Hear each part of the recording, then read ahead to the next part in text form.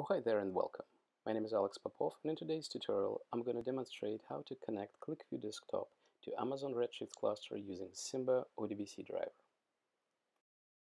So imagine you're a marketing manager, and for your campaign you need to determine which movies are more popular among the demographics of your target audience.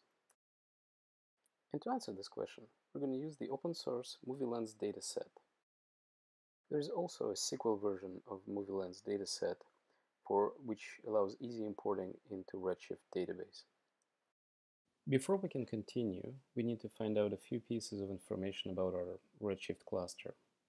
We can get this information from AWS console under Redshift.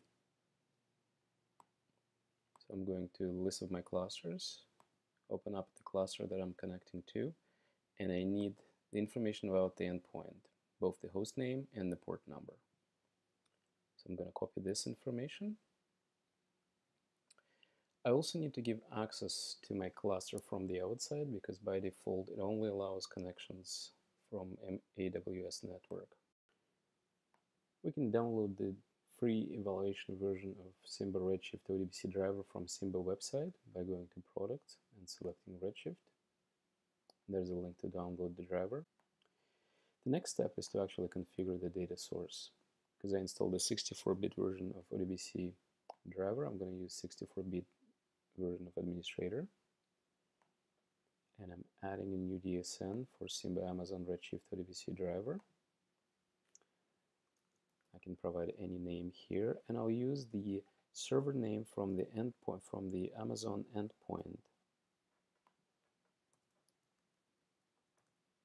and the name of the database we just created, and to provide credentials to connect. And the last step is to actually test the connection. If you see success, that means the license and configuration information is correct. We can close and use this DSN name in QlikView. So let's connect that now to our Redshift cluster and do some exploration. So before we can do anything else, we need to load the data into QlikView, but I already created the script that does the loading, basically just loading every table and renames some columns to define relationship. QlikView joins imported tables based on column names. So if the column names do not match, you need to rename them in the load script. And now we can load the data. So QlikView goes to our cluster through the DSN we just created and fetches the data. Okay, 100,000 lines of ratings loaded, and now we can start visualizing. So let's do a simple visualization of the movie titles by the number of ratings cast for each movie. It will help us judge the popularity of the movie.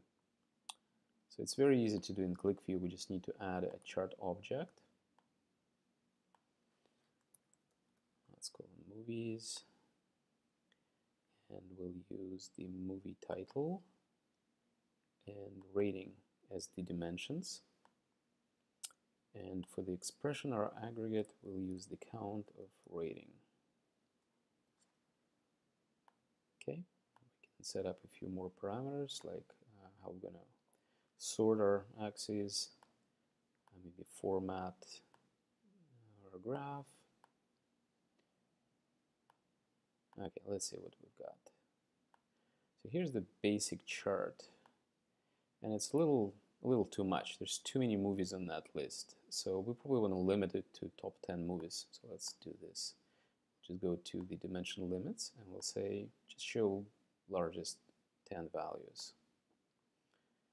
Okay, and I forgot, we should probably disable show others, otherwise it's going to skew the value. Here's a nice graph of the most popular movies with the distribution of ratings. So 1 is the lowest, 5 is the highest. So you can see Star Wars is the most popular movie, and then the other 9.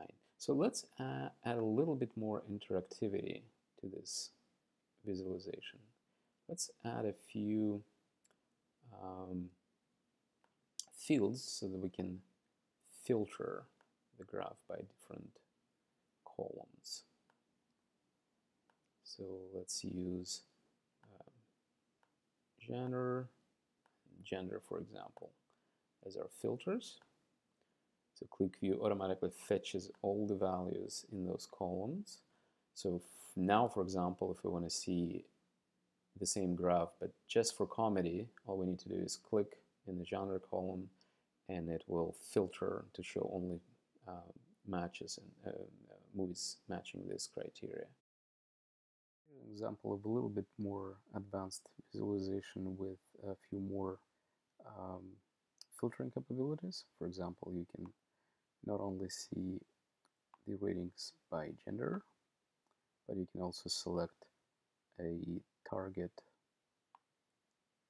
age group, for example, let's say 25 to 35, and again filter it by whether female or male audience. This completes this tutorial. For more information, please visit simba.com, where you can also find a quick start guide for Simba Redshift Odbc driver. Thank you for watching.